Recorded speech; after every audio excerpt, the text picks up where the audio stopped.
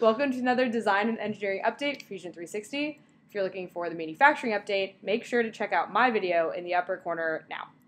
But let's hop into the good stuff right now for design and engineering. Fusion, fusion, fusion. All right, let's start this design and engineering update with one of my favorites, converting imported geometry into sheet metal bodies. So start by importing your favorite piece of sheet metal, no matter if it's a step, IGES, SOLIDWORKS, Inventor, or any other sheet metal component. This part is important, so pay attention. Sheet metal is only available in parametric mode, so make sure to capture the design history by right-clicking on the top of the browser. First, notice this imported geometry is a solid body. Now, to turn it into a sheet metal body, we didn't do anything tricky. Simply select the Convert to Sheet Metal command, then the stationary face to convert it into a sheet metal body in Fusion 360. Now, you can add more sheet metal flanges, create a flat pattern, create a drawing, or even start to add toolpaths to machine this on your plasma, water jet, or laser cutter. Alright, this next one is something we should have had the entire time, but we finally can export drawings as DXF and DWG. So first, when you go to export out a DWG, you will want to export out an AutoCAD DWG if you're moving this drawing to further work down in AutoCAD. For all other tools, select the simplified DWG. Now, when you go to export out a sheet as a DXF, well, there's nothing special, but it just works. We are currently spinning up some new drawing resources, so expect more great stuff to come soon in drawings. Okay, hold on for this next one. Have you ever shared a link to your Fusion 360 design and wondered how cool that was that you can view and interact with it in a web browser? Oh, you know it's cool. But have you ever tried to take that design and open it back in Fusion 360 when it's shared with you? Oh yeah, that sucked. Well, we now added a button to open straight in Fusion 360. I know you're all gonna love that one. Well, this next one I didn't believe, but our development team is reporting they have improved the performance of how we handle larger assemblies by approximately 77 to 99% for component moves and 33 to 99% for joint edits. Yes, over 99%. Crazy, I know, but after playing around, I'm now a believer. Stay tuned for more. We will continue to enhance our code to make sure we are working faster with larger assemblies.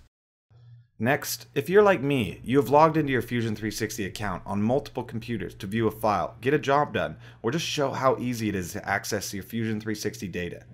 At least for me, there has been countless instances where I forgot to log out, leaving my Fusion 360 data available to anyone to steal. Now, when you open Fusion 360 and you're signed in somewhere else, this little dialog will pop up. There are a few options, so let's walk through them real quick. The first option will log you into this computer and suspend the other computer where Fusion 360 is logged in. Don't worry, if you have any rendering, simulation, toolpath, or any other resource calculating on that other computer, those will continue so you can unsuspend that machine when you're ready to save your work. Next, the second option is what I call the security switch. If you don't recognize the computer that is active, you can shut down and sign out that instance of Fusion 360. If it was a mistake, don't worry, your work will be saved as a recovered document. Third on the list is what you would want to use if you're signing into the wrong account. This will log you out of the machine you are currently working on and let you sign in with a different Fusion 360 account. Finally, you can just close Fusion 360 on the computer you're working on. Alright, now it's time to switch to some generative design. This first one is a big one, so we wanted to get it in your hands early for testing. Make sure to go to the Preferences, then to the Previews, and turn on the Advanced Physics option. As customers were testing generative design, they wanted to define an objective more than just achieving a factor of safety. Well, now you could define a minimum modal frequency and a maximum displacement that will generate geometry to meet these objectives. We are excited to get these new types of objectives in your hands early so you can start making generative designs for more complex problems. Next, after generating hundreds of outcomes with tons of iterations, we've gotten feedback that it is difficult to locate and categorize specific iterations of different outcomes. So in this update, we're adding the ability to label specific iterations in any outcome.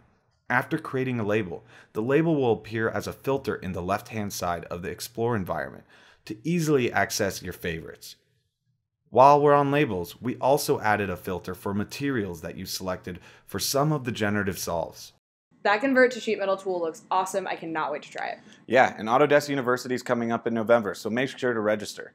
Other than that, make sure to check out Marty's video over here for more manufacturing updates up in the top right. Other than that, have a great week, guys. See you next time.